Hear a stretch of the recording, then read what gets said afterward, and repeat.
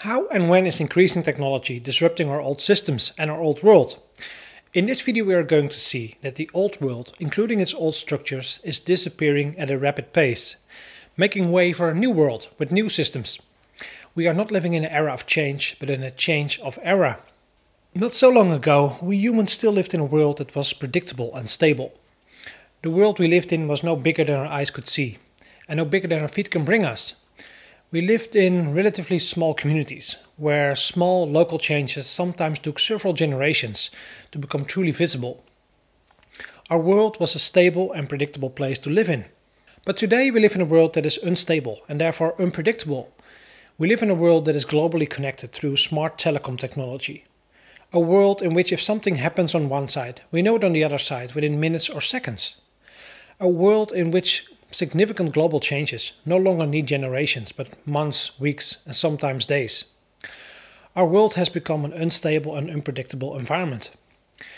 Every day we see new technological breakthroughs of which we didn't even dare to dream 5 years ago. We see the convergence of technologies such as artificial intelligence, robotics, big data, and advanced sensor technology that together make completely new economies possible. And the end of these technological advances is nowhere near. Even more, so I think this is only the beginning. If you ask me as a futurist what the next 5 to 10 years would look like, I would summarize this in a picture like this. I truly believe that literally a tsunami of radical change is coming at us.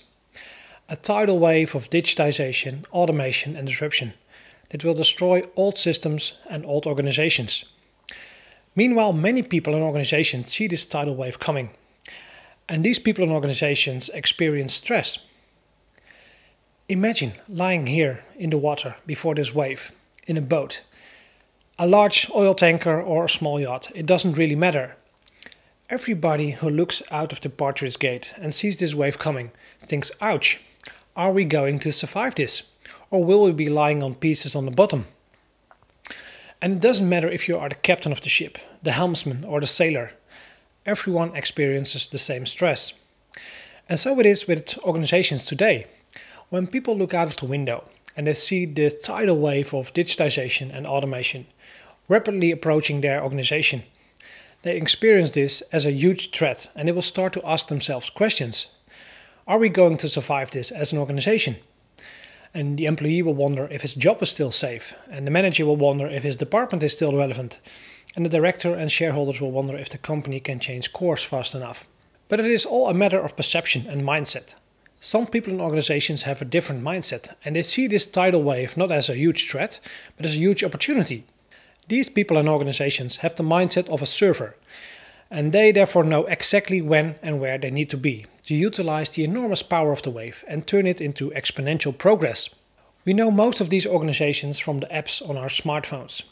These are organizations that have managed to win hundreds of millions of customers within a few years' time, because they have developed a new easy-to-use user interface that could help people, many customers, to manage complexity. But if you have always been told that waves are dangerous and that you need to stay away from them, then your first reaction is probably stress. Your prefrontal cortex and your neocortex brain switches off and you go on the autopilot of the primitive brain. In other words, you go into fight, flight or freeze mode. You will fight and try to stop the wave, which of course will not work. Either you flight or you freeze and do nothing.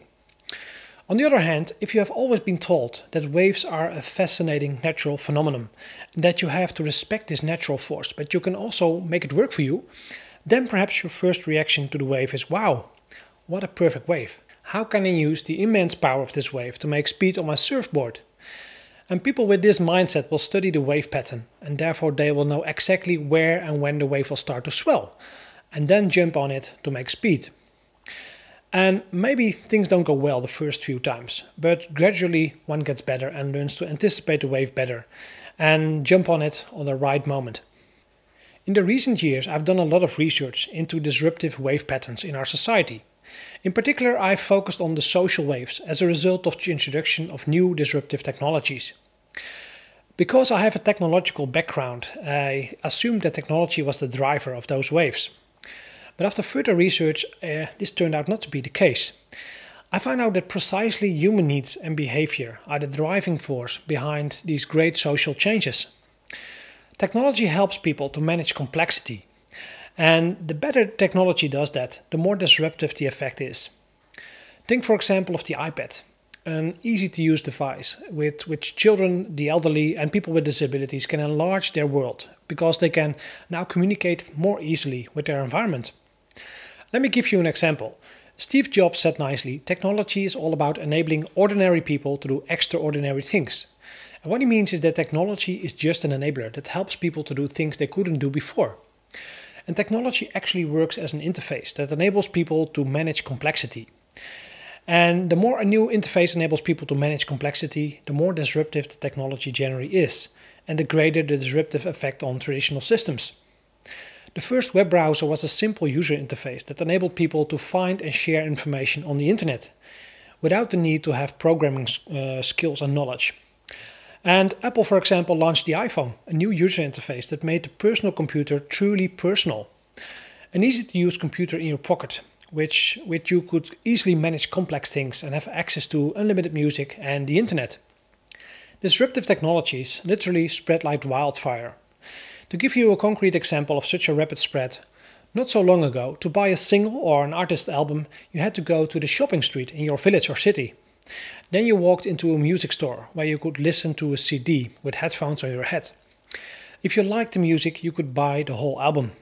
But now the internet was there, and they were able to compress music through the MP3 format.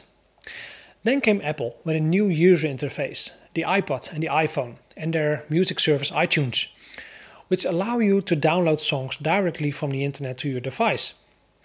And Steve Jobs told us that with the iPod or iPhone you could have 1,000 songs in your pocket. And with this new user interface and digital music distribution, Apple disrupted the entire music industry in a few years. But not long after that, another company came along. And they said, we offer you 40 million songs in your pocket for only $9.95 a month. Of course, we all know this company. I'm talking about Spotify. Spotify built a new user interface that allowed people to stream music tracks to their device. And this way you can see that even the disruptors are being disrupted. And there's a lot ahead of us because new technologies like artificial intelligence and holographic technologies like augmented reality and mixed reality introduce completely new user interfaces. User interfaces which are much more user-friendly than the user interfaces that we have today. Later on in this course we will go into this in more detail. What we see is that technological disruption affects every industry, both directly and indirectly. We've just heard an example of how Apple disrupted the music industry and how Apple in turn was disrupted by Spotify. These are fairly direct forms of technological disruption, replacing an entire physical supply chain from recording studio to your CD player with a digital supply chain in the cloud. We have seen this, for example, in the photo industry and the film industry as well. But there is also an indirect form of disruption possible. Look, for example, at the automotive industry. Disruptive tech companies like Tesla and Google are busy developing electric and autonomous cars. And they all create cars that eventually could be able to drive fully autonomous, level 4 or level 5 autonomy. In short, this means that the driver hardly has to pay attention to the road anymore, and that the technology automates all tasks and can therefore bring people from A to B completely autonomous. What turns out is that if you put a human being behind the steering wheel, on average it makes one collision in every 100,000 kilometers. Autonomous cars can reduce the number of collisions quite quickly to maybe 1 in 10 million kilometers. And that probably means a 99% reduction in the number of car damages.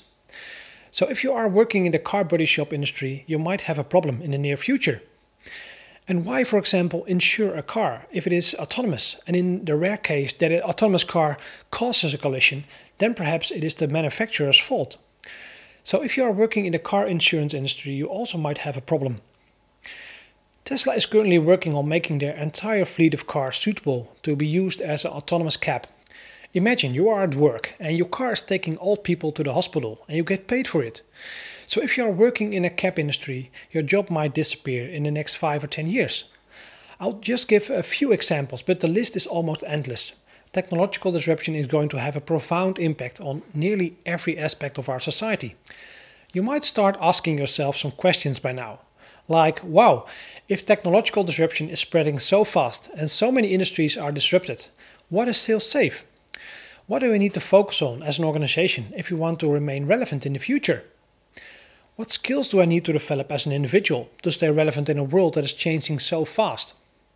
Or how can I embrace this tidal wave of change that is going to affect so many things and use it to my advantage? These are all questions I asked myself until I discovered something that totally changed my perception of the future.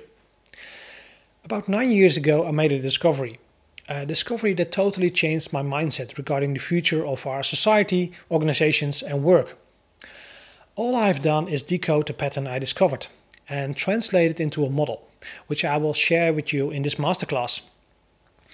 The model helps you to look at change in a positive way and to embrace change no matter how radical this change might be. Well, we've come to the end of this video again. I hope you found this video inspiring to watch and I look forward to see you in the next video.